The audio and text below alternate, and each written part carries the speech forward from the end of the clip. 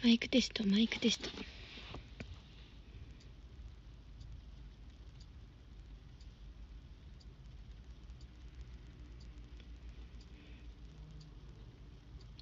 お風呂上がりです。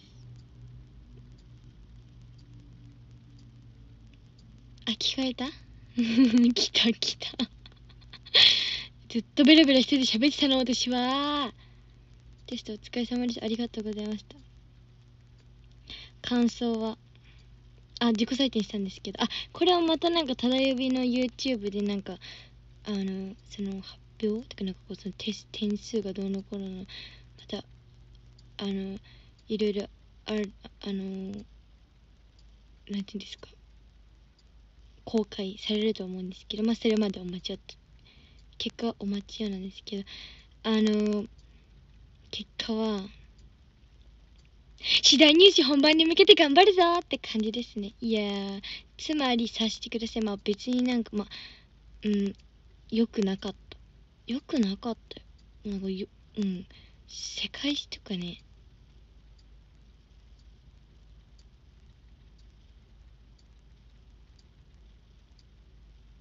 でもすごいなんかポジティブに見えるよね、私。なんか撃沈とかそんなんじゃない。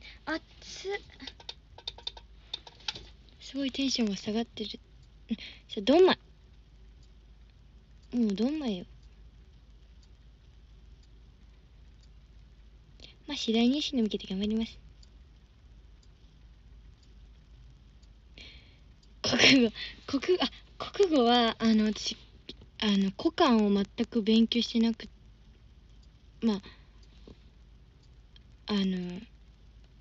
次第の、共通テスト利用は出してないんですよ。出すかまた検討中だったんですよ、今回の出せるので、あれですよね、慶応賞じゃない、次第、併願、みたいな。併用みたいな。いろいろ、なんかすごいいろんな大学の仕組みがありますね。難しい。システムが難しいんですよ。私お風呂上がりいつもこんな感じですよ、つるっと。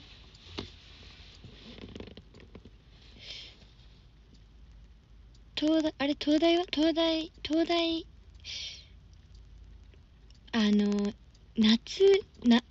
年の夏まではもう東大行けるぐらいやってやるぞって感じでしたよ、気持ちは。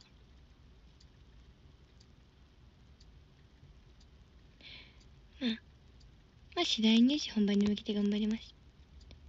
なんか私もっとショックを受けると思ったんですよ、自分が。なんかここまで来たらなんか吹っ切れた。いや、びっくり。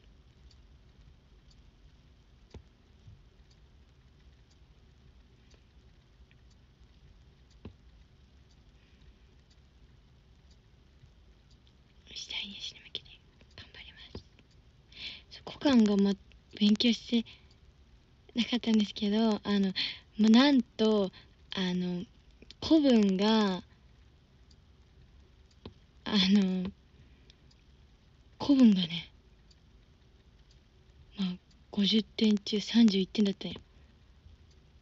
学校でも古文勉強してないんですけど、31点だった。まさかの勘ですよ、これ全部。すごい運が良かった。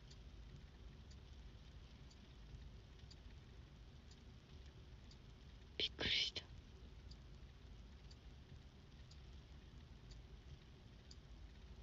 なんでなんだろう、謎だった。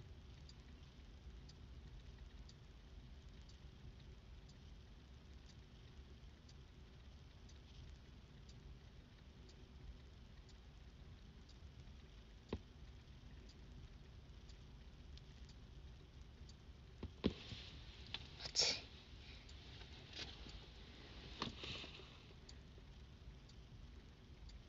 STU48 での経験がメンタル強さに役立って、そうなんですよ。役に立ってる。ドラマの1話はいつまで TVer で見れますか？あれ、放送後1週間。あれ、今日まで。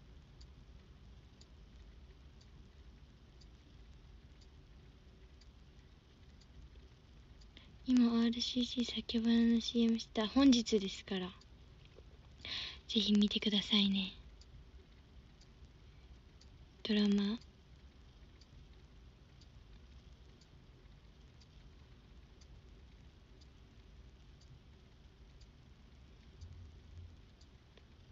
15位だって、そうですよね。15位ありがとうございました。ドラマ1話がね、きっと西田直美さんの力でいろんな視聴者の方が見てくださってですね。試験お疲れ様です。お疲れ様でした。あ、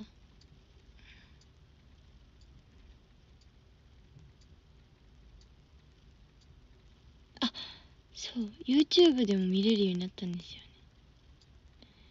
ね。YouTube の配信もあって、私の力、いや私のファンの皆さんの力ですかね。3分永遠と見てくれた方とかもいるんですかね。もう、でも母さんがそういうタイプかもしれない。母さんは録画だったけど、録画でずっと見てくれてましたから。EX 大衆のね、雑誌も発売されました。なあちゃんとの対談。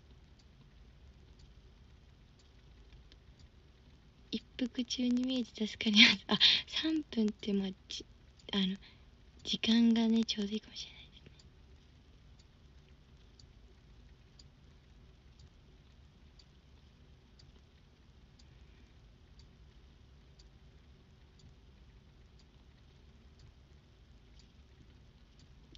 全9話まで、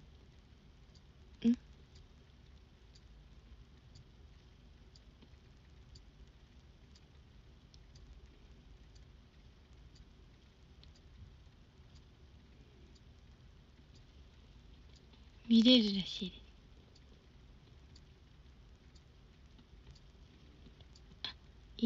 す。EX 大衆とドラマと試験と、なんかすごいなんか今あれですね、なんかこの16日、なんか詰まってる。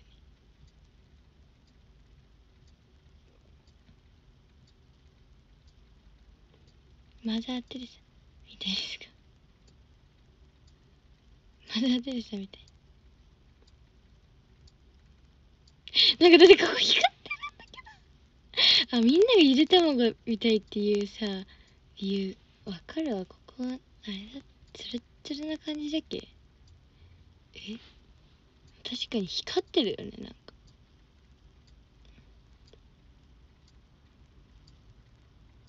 共通テストお疲れ様、お疲れ様でした。よかったね。私は、感想は、もう一度言います。次第入試に向けて頑張りますという感想ですね。めっちゃポジティブシンキング。どうしよう。なんか今日ははかどってますね、勉強がすごい。お昼は、なんていうか、汁なし担々麺を食べたんですよ。テイクアウトでね。今日日曜日よね。寒い。ちょっと待って。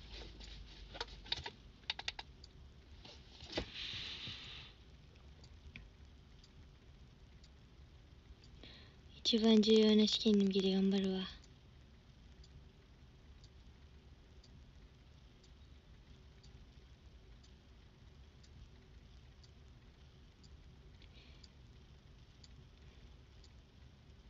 ウーバーなんて。いや、ウーバーイーツ、なんとね、広島にはね、ウーバーイーツだったのかな、お母さん。いや、違うと思うけど、多分ね、ウォルトっていうね、広島、これ通じないんよね、多分、県外の方に。なんか、なあちゃんに言ったら通じんかったんよね。ウォルトっていう、広島の、あれそういう、広島の、広島版ウーバーイーツみたいな。フードパンダは、あれ全国最近広島以外も広がったの範囲が。そうなの。すごっ。瀬戸チャレみたい。いや、なんか私、瀬戸チャレ、なんか、番組が大きくなるっていう仕組みをあんまり、なんか、そういう話は聞いたことあるけど、なんか、仕組みが分かってなくて、瀬戸チャレも最初広島だけだったのに、なんか四国で流れますとか東京で流れますとか、こうどんどん大きくなっていくんです。だけどなんかウォルトもそういう感じってことよね。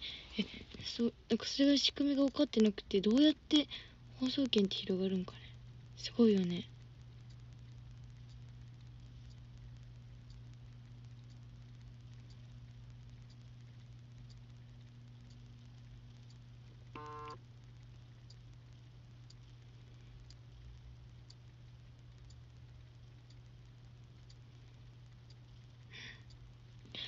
広島だけなんですかね、ウォルト。あ、違うんか、違うんか。最近ね。視聴率が良ければってことか。兵庫県も放送して、もうね、瀬戸内全部にもう流したいですね。夢ですね。瀬戸内でもし次出たら言おう。もう、瀬戸内、まず、瀬戸内7県、九州にもね、九州にも、前、なんか、HKT さんとコラボしたことあるし、ホームテレビさん。瀬戸内が。九州にも、上陸したいですね。瀬戸内7県、目指して、まずは。チリパ未だに聞いてないです。いや、チリパ聞いてくださいね。私ソロで、あれはもうないのか。チリパもいっぱい聞いてください。でも、5年、5年続いてるラジオって結構長くないですか？いや、わかんないんですけど、平均的な、その、放送番組のあれが。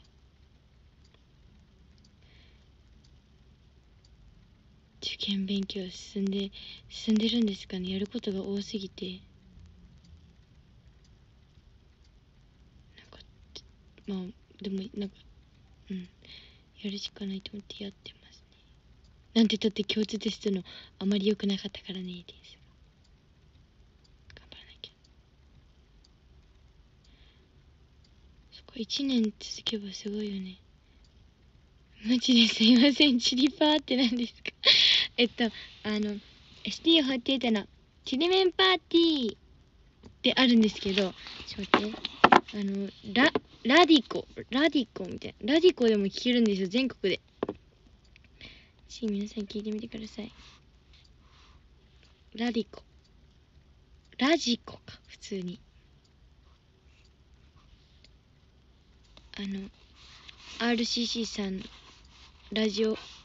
RCC ラジオの ST48 佐竹さんという方と、いつも、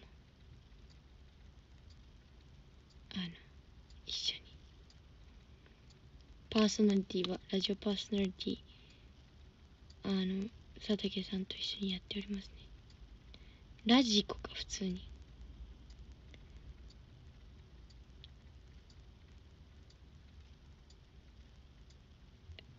なんか、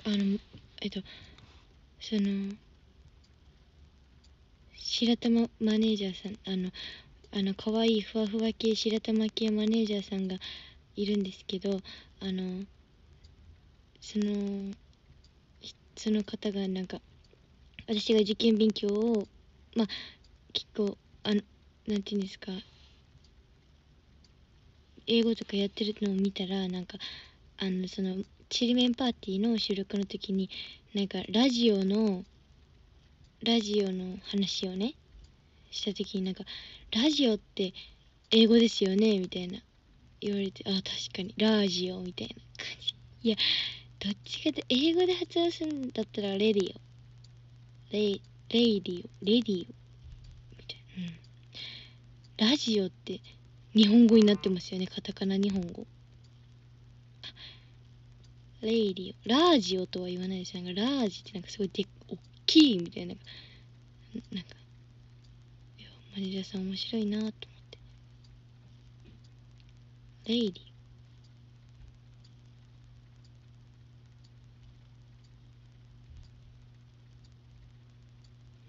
壊れかけのラジオ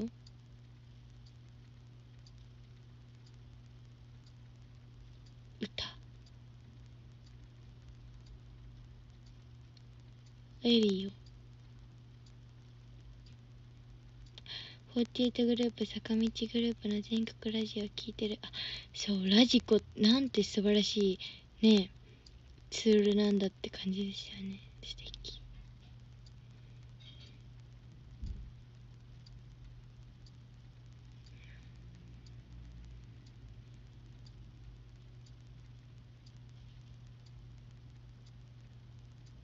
人生でこんなに勉強できる機会はあと1ヶ月しかありませんよ。確かに今いっぱい吸収したいと思います。では勉強に戻ります。皆さん今日はドラマを確認してくださチェックしてくださいね。ぜひ皆さんよろしくお願いします。ドラマを私ラジオちょっと今ドラマをぜひチェックしてください。チェックしてください。じゃあランキング読みます。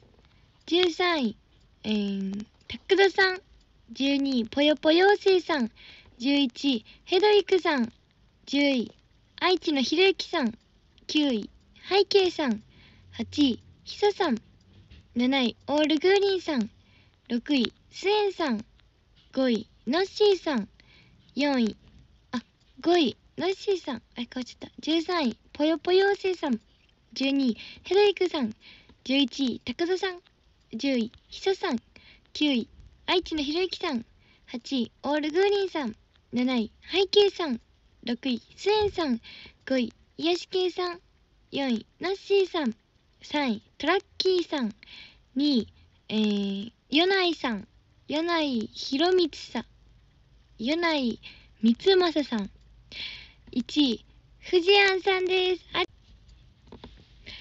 では配信を終了します。カラオケ配信モードになった。